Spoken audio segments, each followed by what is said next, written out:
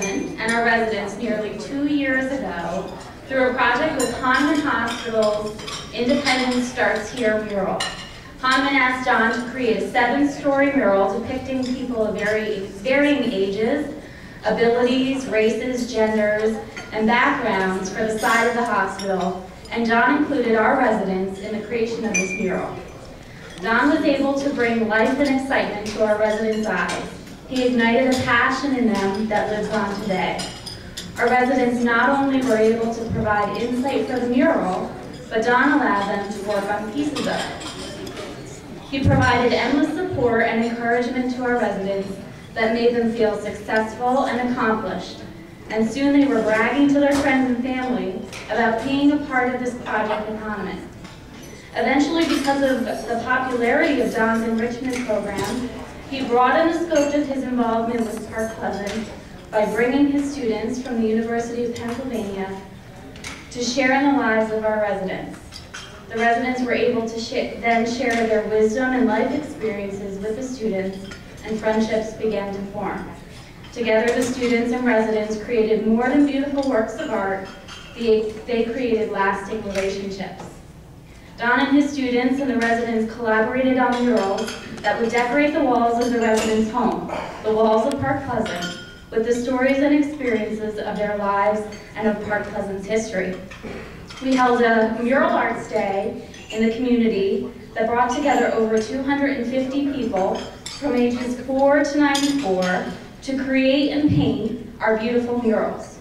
The residents were so enthusiastic to be such a part of an awesome project.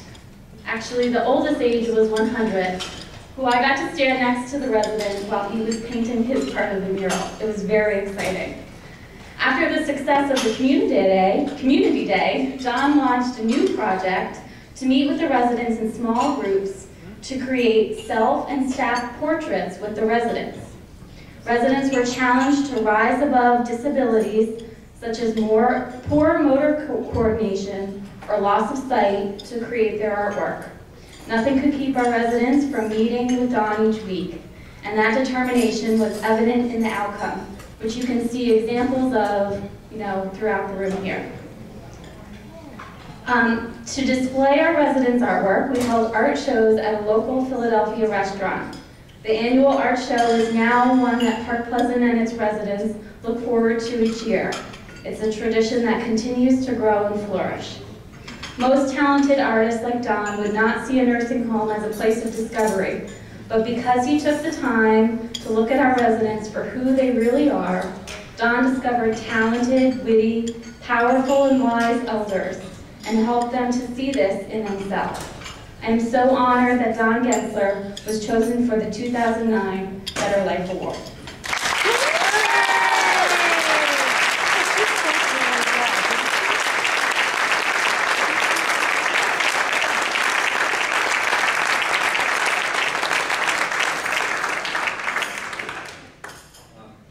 Thank you very much.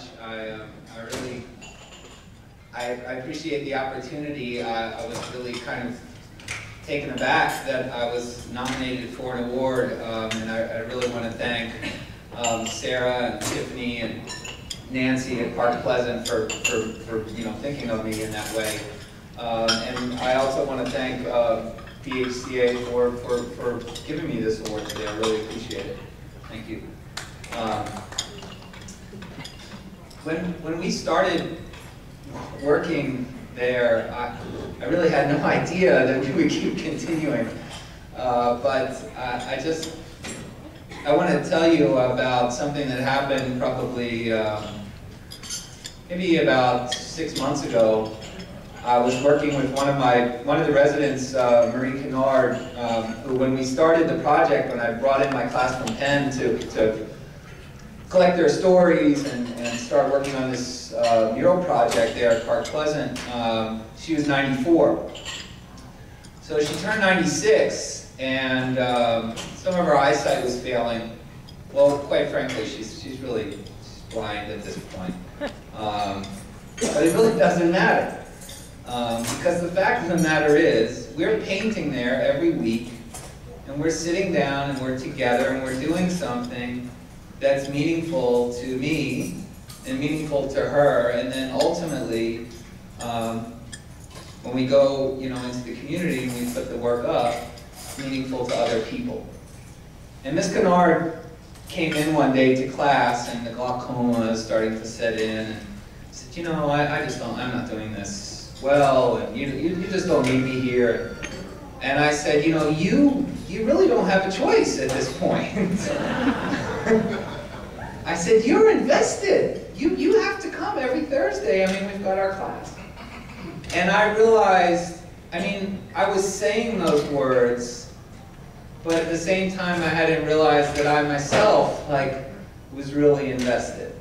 I was kind of going through the motions. I was doing it, I was doing the class, doing what seemed, right, everything was falling into place. But I didn't realize that, until really I had that discussion with Ms. Kennard, that, yeah, I'm invested. And that was something pretty powerful. So I just want to, encourage all of you to, if it's possible, allow other people in your community to be invested in working with the elders and people with disabilities and whoever might be at the nursing home. Because it is something that, it might even sneak up on them. They may not even realize it at first, what they're doing, but eventually it's something powerful and something lasting. Thanks.